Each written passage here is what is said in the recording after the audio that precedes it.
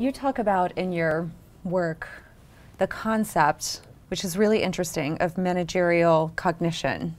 And I've never really heard it talked about this way. What is that, and why is it important? How does it affect the action that organizations take?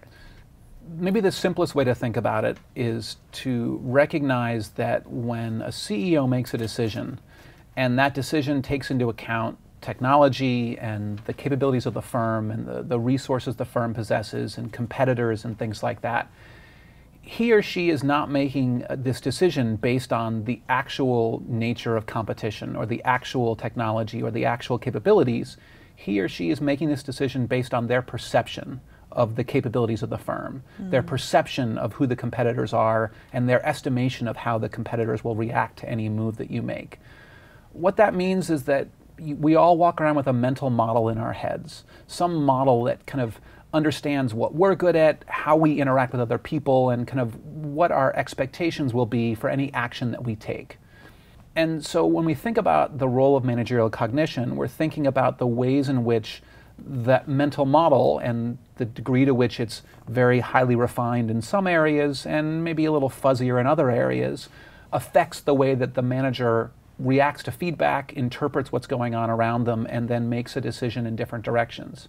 So an example from my research thinking about how and where this plays a role, with Sarah Kaplan, who's a faculty at Toronto, I've got a research project that's looking at managerial cognition in the fiber optics telecom industry, kind of the emergence of fiber optics as a technology.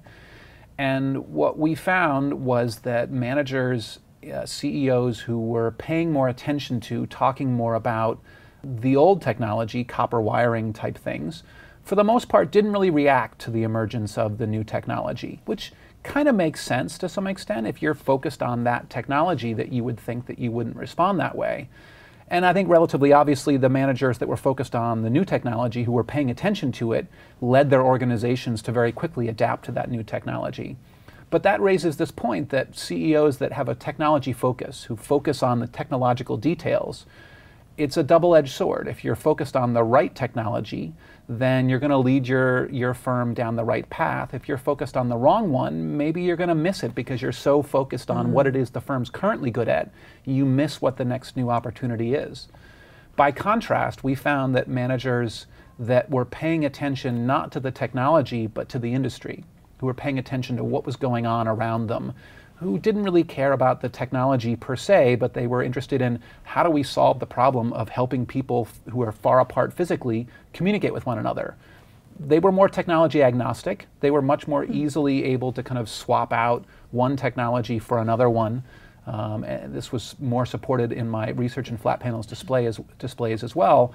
This idea that depending upon the way in which the manager approaches a problem and thinks about the problem, in this case specifically thinking about an industry focus or a business case focus versus a technology focus, can have very significant implications for what choices the manager makes, how he or she responds to success and failure, and how they adapt over time as they get new feedback on how the industry evolves.